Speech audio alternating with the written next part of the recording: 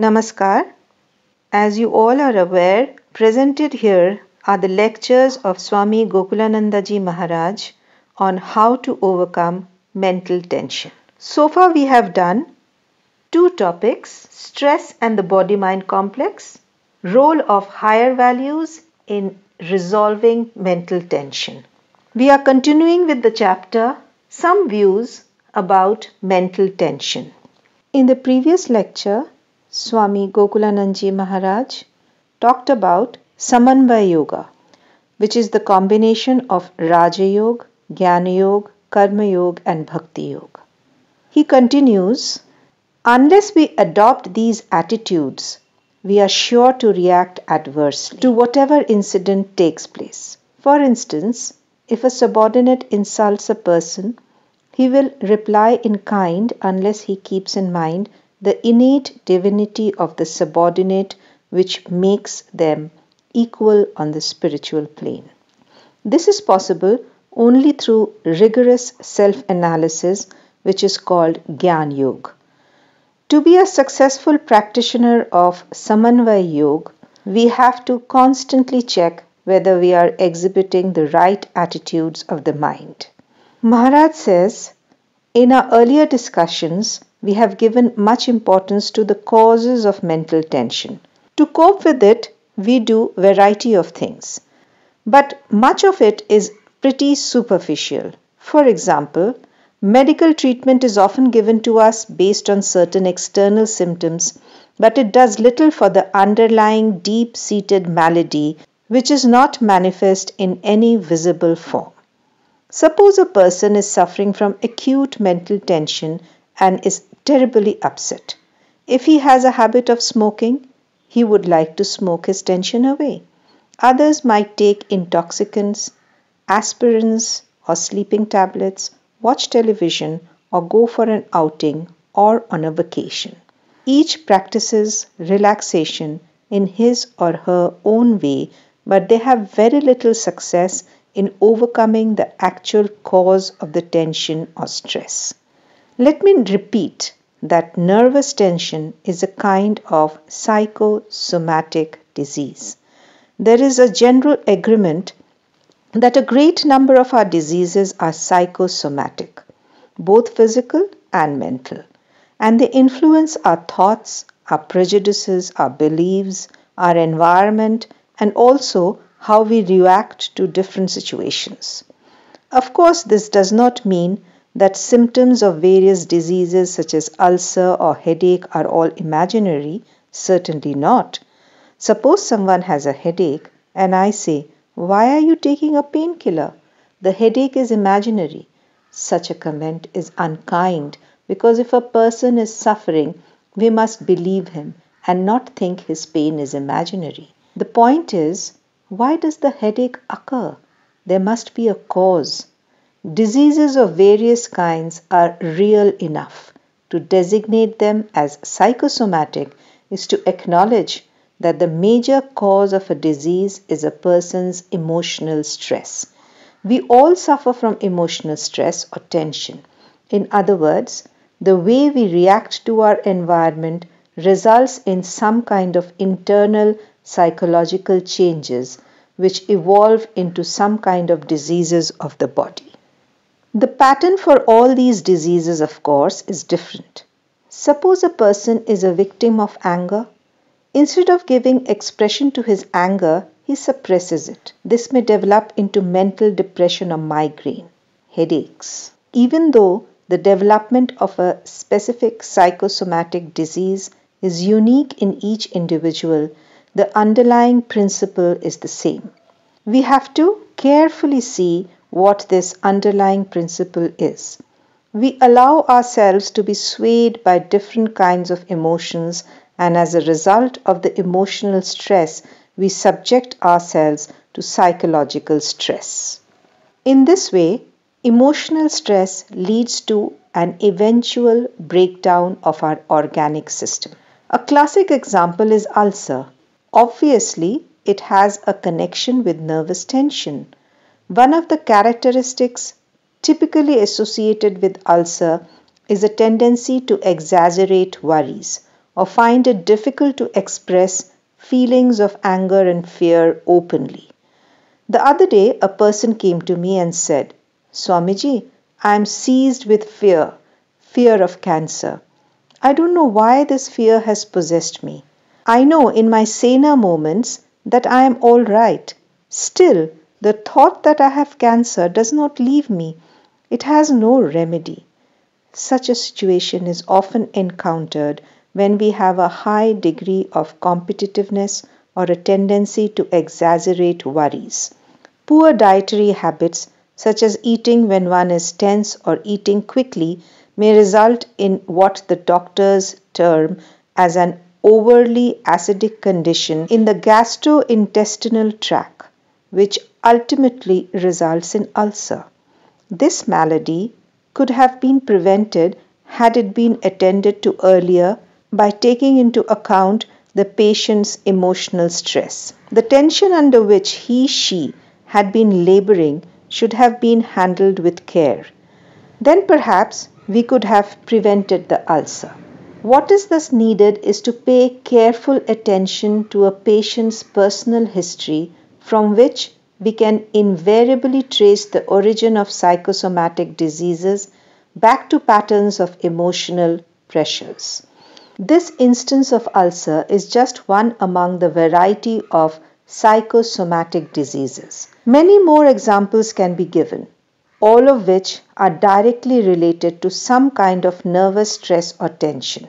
Even common diseases like headache, which I have already mentioned in addition to cold, backache, chest pain, are all psychosomatic.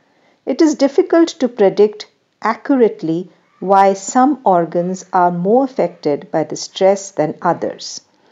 But one thing which modern medical science has made effectively clear is that nervous tension or stress is at the root of all psychosomatic diseases, regardless of the organic system involved. Modern research is also beginning to reveal a direct relationship between nervous tension and what is called in medical parlance CVD, cardiovascular diseases.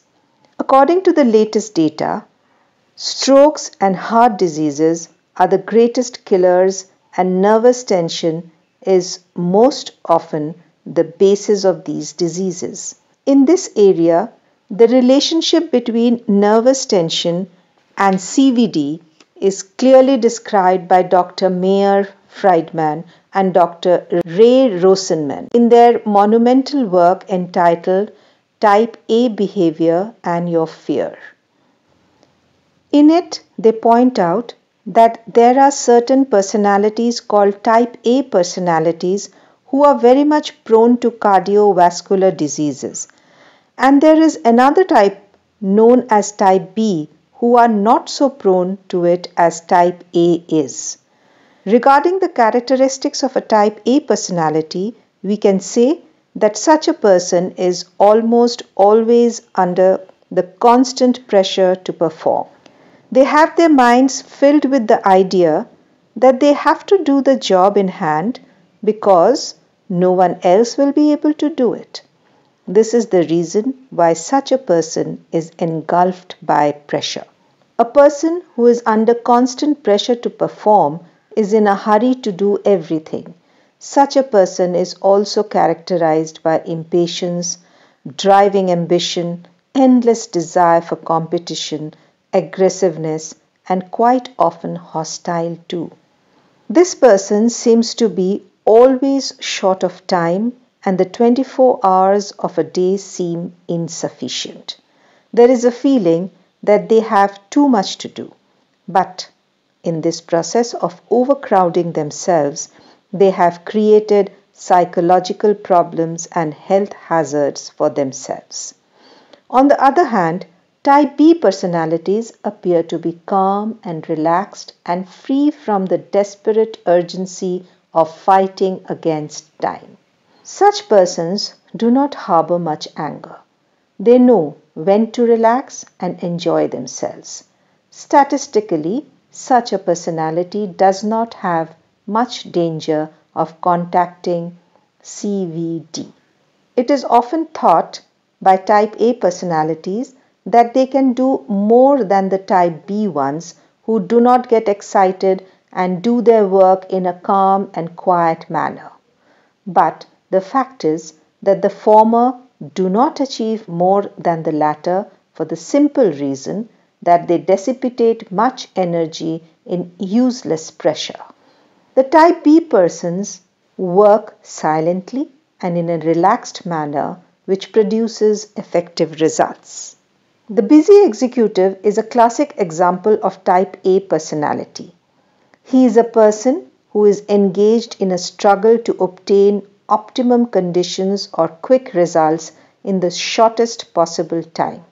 He feels that the work has to be done quickly and often against opposition. He is often under pressure from within to obtain more and more in less time.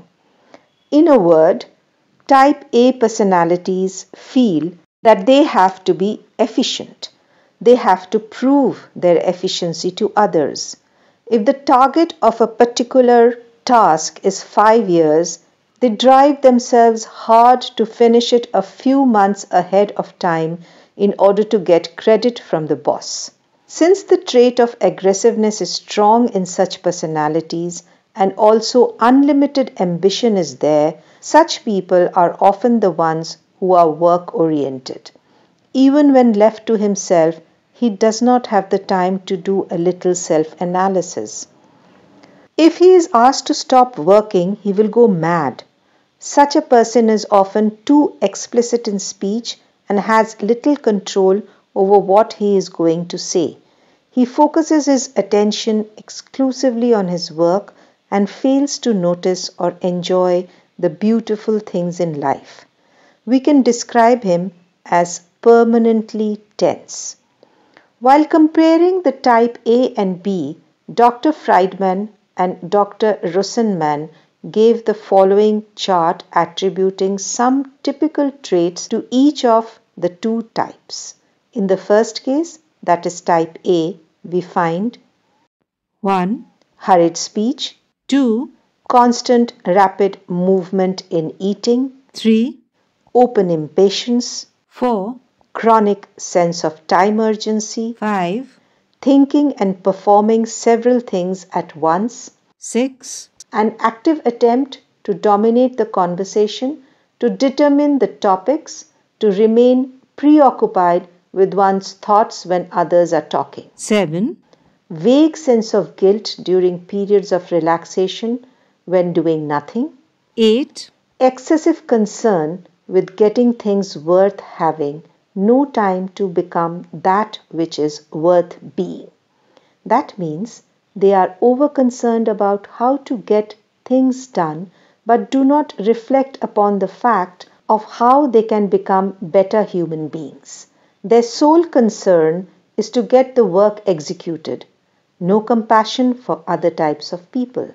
9. They have certain typical gestures, physical nervous gestures such as clenching fists, grinding teeth, etc. These are the 9 characteristics of a personality who is prone to heart diseases. As against this is the type B personality who has following characteristics. 1. No sense of time urgency. 2. No felt need to discuss or display one's achievements and accomplishments unless situation demands it. That means if somebody wants it, of course, type B people will speak about their achievements, but they do not believe in parading their achievements or boasting about them. 3. A belief that play exists for fun and relaxation, not to exhibit superiority. 4. An ability to relax without guilt. And 5. One who can work without any kind of excitement, without any agitation. Though type A personalities can claim that they are the real karma yogis, yet in the light of the characteristics just enumerated, we can say that a real karma yogi will do everything in a calm and collected manner. As Swami Vivekananda said, the calmer we are, the less disturbed our nerves will be. The more shall we love, and the better our work will be. Hope you have enjoyed this very interesting lecture. In the next episode, Maharaj will speak on stress and the dynamics of success. Till then, stay tuned to Devakshar. Subscribe to our channel, share and like the videos. Thank you so much for being with us.